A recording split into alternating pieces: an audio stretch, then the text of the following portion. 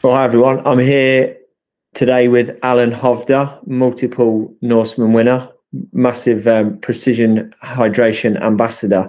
And today, rather than talking about out and out performance, Allan and I we're going to have a chat about the dreaded DNF, the did not finish. And it's something which athletes don't talk about a lot, but something which is a feature of endurance sport. And there's lots of different opinions on DNF. You know, there's a saying, sort of used in jest some of the time, but death before DNF. With the idea that to be an endurance athlete, you've got to really push yourself. You've got to push through a lot of pain and get to the finish, whatever. But there are times when clearly DNF happens, and Allan's actually had 2 DNFs in 1 year this year for different reasons. One was a medical reason, one was maybe something different that we can talk about. But we thought we'd have a discussion about that and see where it leads. So, Allan, first of all, prior to this year, I believe you'd only had 1 DNF in your whole career. Is that right? Yeah, that's correct. I've been doing triathlon for now. It's my 12th year, and I've DNF'd once before. So it was in Norseman 2016 where I got a lung edema during the race or in the swim. So the death before DNF, it would have been something I could have tattooed on my forearm because I really believed that. I still believe in somehow that's the mindset you should go into. Like, quitting is not an option, because it just leaves that door closed. Because it's always part of long races, at least for my case, where you don't want to continue. But there is definitely cases where you should quit. Yeah, well, let's talk about one of those, because earlier this year you were doing a triathlon and you noticed, because of your heart rate monitor and how you're feeling, you noticed that you were basically having a heart arrhythmia Yes. during the race. So talk us through what happened there and what the thought process was and how you decided that it was time to pull the plug on that race. It was in like very late part of the bike. I first noticed that my heart felt like it felt like it was offbeat. So, and then I checked my heart rate in my watch, and it was maybe 15 beats higher than it was just a few minutes ago. So that was strange, but it was the late part of the race, and the race dynamic was we just caught the 2 front guys on the bike and things eased down. So I just kept in the background and had a couple of easy minutes on the bike towards transition, and it was all good.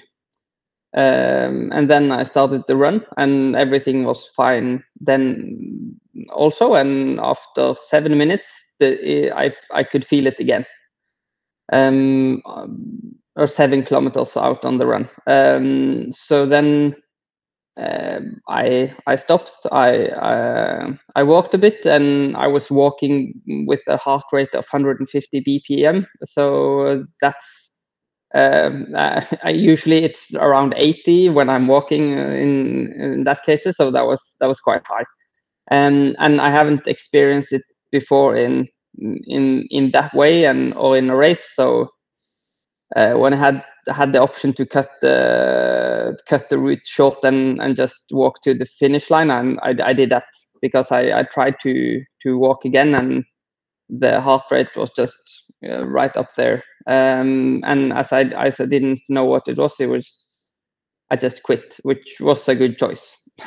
Yeah. Oh no, I totally agree. But how, in the moment, because you are obviously a professional athlete and you've managed to do all of those years with basically a clean record of getting to the finish line, how does it feel in that moment when you have to make that decision? What went through your mind weighing up? Do I try again, or do I stop?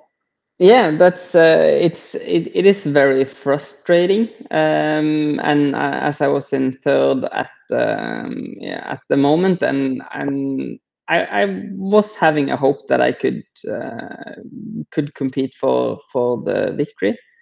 But when I got it, it was, even because I did run with it, I don't know, maybe a half a kilometer or something like that, but I was running like 45 minutes per kilometer pace, which isn't fast at all, and with the maximum heart rate. So the performance I wasn't able to perform.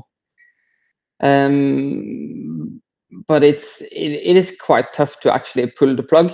And then after I did cut the route short, then it was point of no return. And maybe after 1.5 kilometers of walking and very easy running back to transition, like you start to feel better, and then you start to feel the regret as well. So that's it is quite tough, but in hindsight, it was a good option, but in the moment, it's quite hard to do. Yeah, and then later in the year, you were attacking the 24-hour cycling world record for the most distance covered. To put that in context, you broke the Norwegian record and got relatively close to the world record last year, and this year you'd set up a more sophisticated attempt with a racetrack and support and a plan. And then, but that ended in a DNF after 18 hours. When you'd ridden an incredible distance, you'd ridden at nearly 40 kilometers an hour for 18 hours, but you pulled the plug at that point. But there were some interesting circumstances going into that one, wasn't there? Around the fact that someone else had broken the record just a few days before and put it a long way further down the road, and the weather was quite hot as well, I think, on the day. So tell us what happened around that and how that DNF came about. Yeah, that's that DNF. I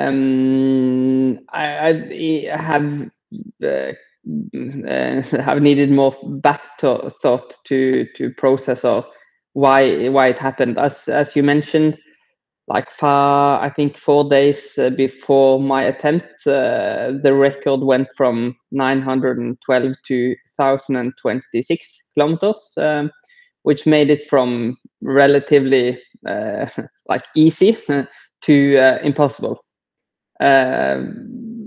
Because like on the venue I had, which was a racetrack at sea level, it would not have been possible for me to take in that record. I would needed more power than Christopher Strasser, weighing more than 10 kilo less. Like it wouldn't have happened, and I knew it, and I knew that I should like call off the world record attempt and instead try to get as far as possible, which was originally my goal anyway. But it was difficult to do, and for the team around and for like the enthusiasm. Did that make you? Did that make you push harder than you should have done? Do you think? Did you abandon your schedule and push harder? Yes. Yeah. Yes, that's the short answer. It's like at least I could try it for a few hours or for an hour maybe even, and see how the pace would go, because I hadn't tried the racetrack more than just a few laps. So it was very difficult to actually predict what the speed would be, as I didn't know the rolling resistance, and it's difficult to know the like the wind conditions and just my CDF and on with the equipment I had as well, because I got my race suit half an hour after I planned to start the race. Yeah. So I just postponed the start. But anyway, so that made me push harder, and I started I think 11 or 12, and which then was like the first I think 7 or 8 hours was the hottest of the race, which was planned as well to have the most challenging conditions when you're the fittest, which was a very good idea. But I should have, like, it turned out that it was very hot in the beginning, and then like it may be 25 degrees, and on a racetrack the wind heats up quite much, so you get like this warm wind blowing over you, and in the night it was down to 10 degrees Celsius, which is quite a big difference. So what I should have done is like start easy and then like save my my power or for the night when it's coldest to generate more heat. But now I was pushing hardest in the beginning, and when it goes cold, my power output was much lower, and those my energy production as well. Yeah. How long, when you got to the point of stopping at about 18 hours, how long had you been thinking about pulling the plug? Because I assume you don't sort of suddenly decide at 1 minute that you've had enough. When did you start to think that you might not make it through 24? Yeah, no, it's been it was a process. I don't know, not that long. Maybe 2 or 3 hours, and maybe I didn't plan to like do this full stop, but just I don't know, maybe do a stop and because I had some big issues with being able to pee. And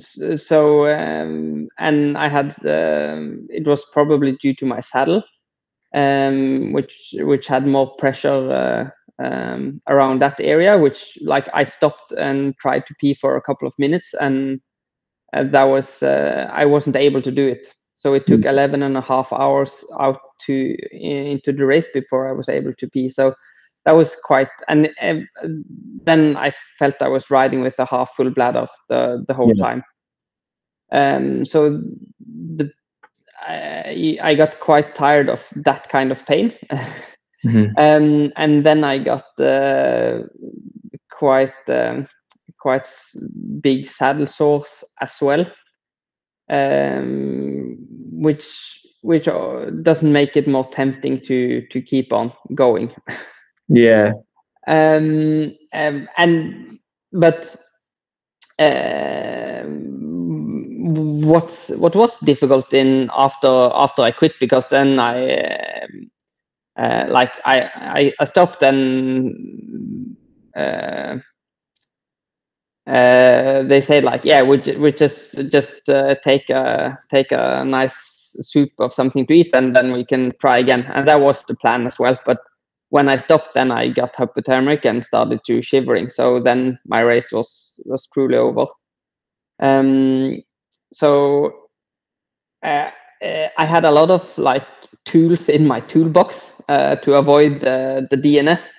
Like the saddle sore could easily be fixed by using my spare bike.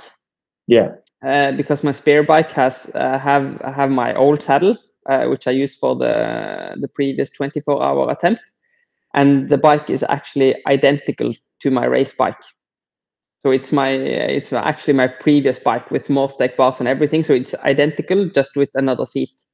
And I could have lowered it with a couple of centimeters to make the pressure points different.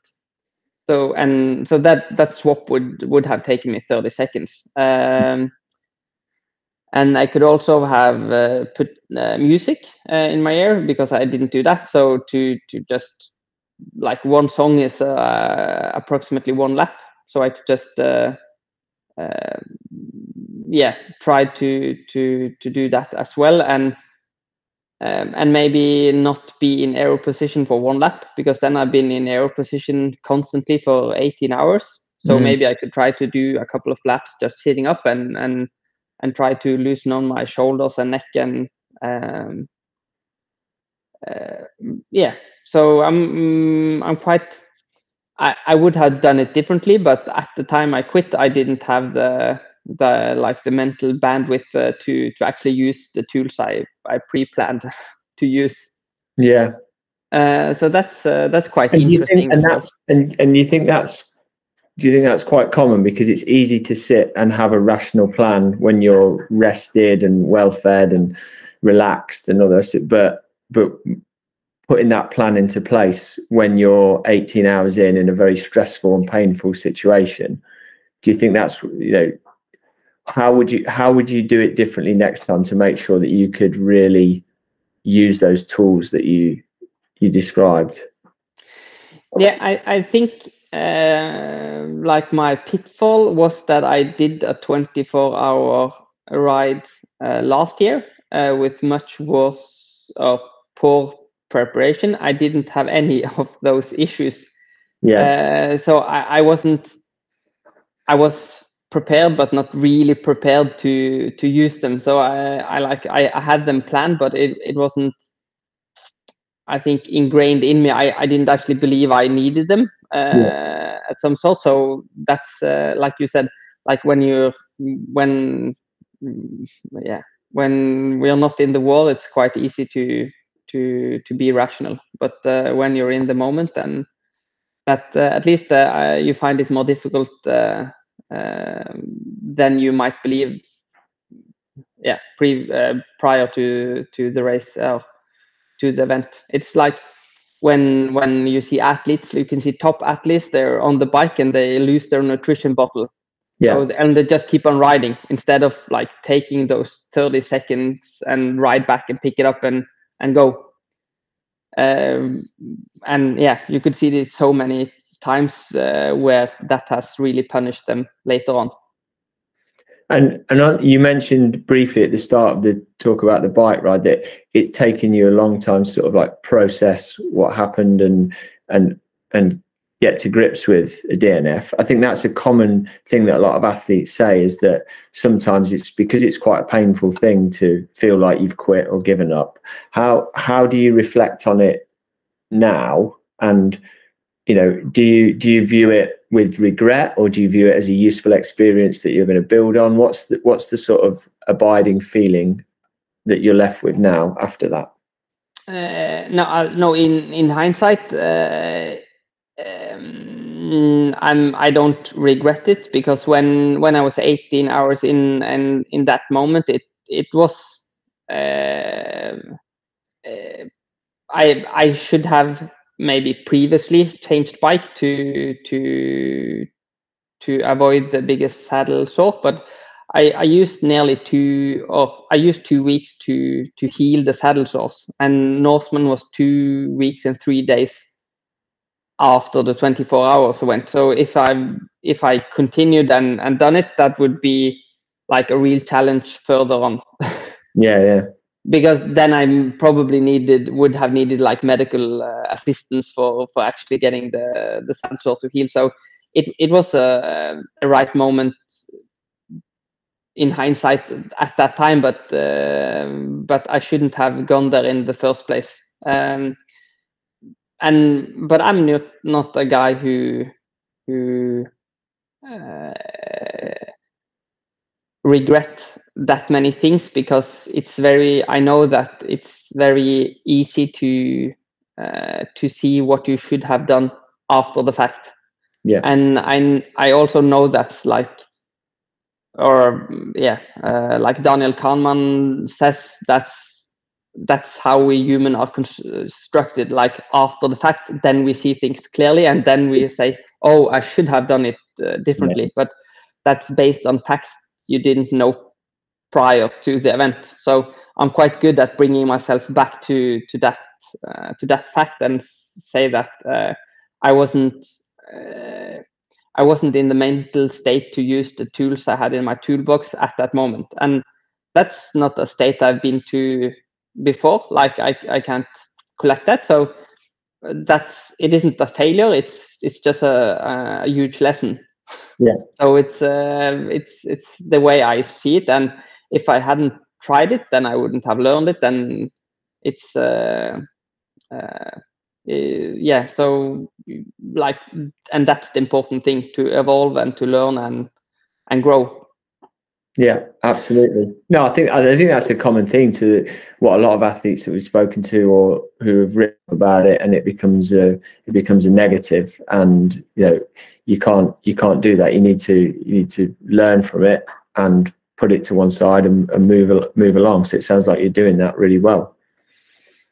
Yeah, it's yeah, but it's like that's how I cope with things, or how I do things. It is looking like it's not like a success or failure. It's more like an experiment with that outcome, and from that experiment we learn X and Y. So and that's and doing like this 24-hour attempt like more seriously, it was a lot I learned from it. And like I was able to ride for 39.7 kilometers per hour for 18 hours with an average of what around 200 200 less than 200 220. So, and that's superb speed for the watts. So and that process I wouldn't have gotten that result like randomly. So of course that's something to bring along as well. Yeah, awesome. Well, like you say, I know you well now, and I think you are the sort of bloke that does these incredible, crazy experiments. I know you and learns from them and moves on. I know you're doing a 24-hour running race later this year, so excited to see how that goes. Yeah, I'm excited as well. But this time I don't think I had so much fear for a race. So the one I'm doing now is like, yeah, that's going to be hard. Yeah. Well, we'll be there to support you and see how you get on. So thanks for talking to us about that today. It's been really useful. Yeah, thanks for the support and the nice chats. Thanks, Allan. See you later. All right.